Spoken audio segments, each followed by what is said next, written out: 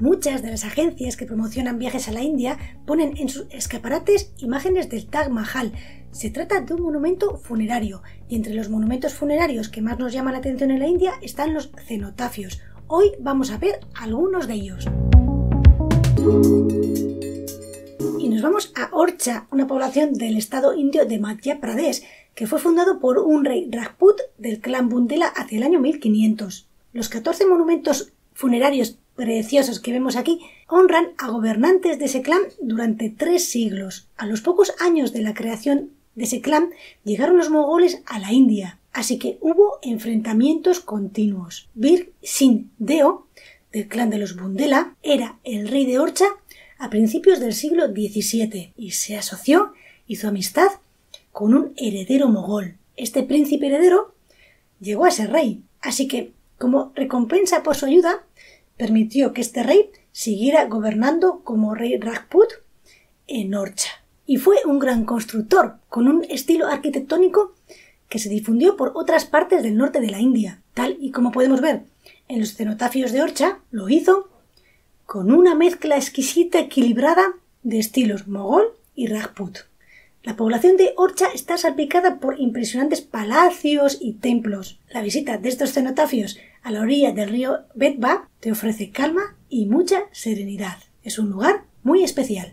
Algo característico en la arquitectura india son los chatris, que podemos verlos en muchos de los cenotafios. Son como unos pequeños pabellones con columnas que tienen encima una cúpula. A unos 2 kilómetros de Udaipur están los cenotafios de Ajar. Desde hace unos 400 años se han construido aquí más de 250 cenotafios para recordar a gobernantes y maharajas del Principado Mewar, una de las dinastías más antiguas del mundo. El último cenotafio se construyó hace poco, en el año 2004. En él recordamos al último gobernante, que dejó de tener sus privilegios en el año 1971, cuando el gobierno indio abolió todos los títulos reales.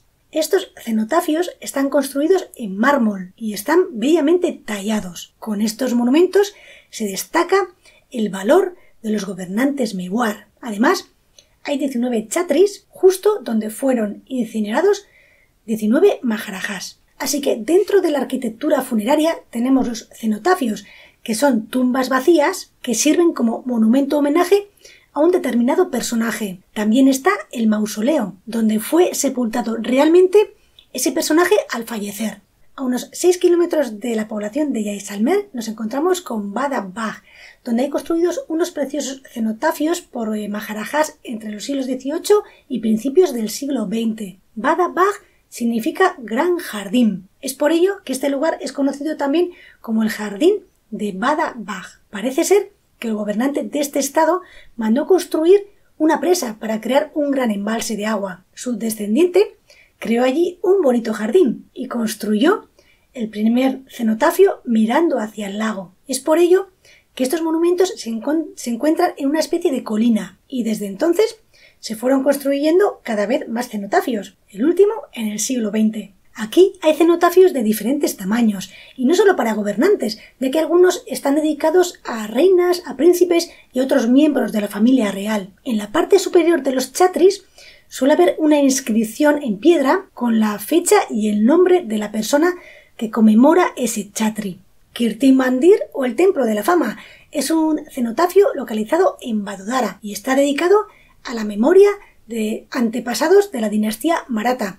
Está dentro de un edificio dedicado al dios Shiva. En la bonita población de Bundi está el cenotafio Chaurasi Kambon Ki Chatri, o el cenotafio de los 84 pilares. Hay un truco para contarlos y llegar hasta ese número 84. Fue construido en el año 1683 por el maharaja de allí en memoria de su hermano. En Agra tenemos el cenotafio Jashwant Ki Chatri, construido a mediados del siglo XVII. Se dice que es el único monumento hindú construido en Agra durante la época mogol y está dedicado a la princesa Rani Hada, princesa de Bundi en Rajastán, quien cometió o fue obligada a cometer sati, o sea, se mató, se inmoló en la pira funeraria de su marido cuando éste murió en unos enfrentamientos. Y hay muchísimos más monumentos funerarios, Pero ya que estamos en Agra, vamos a acabar con el mausoleo más conocido de la India, el Taj Mahal.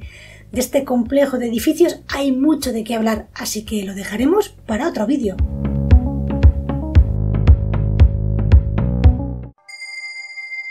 Para el que nace, la muerte es cierta, y para el muerto, el nacimiento es cierto. Por lo tanto, no te aflijas por lo que es inevitable.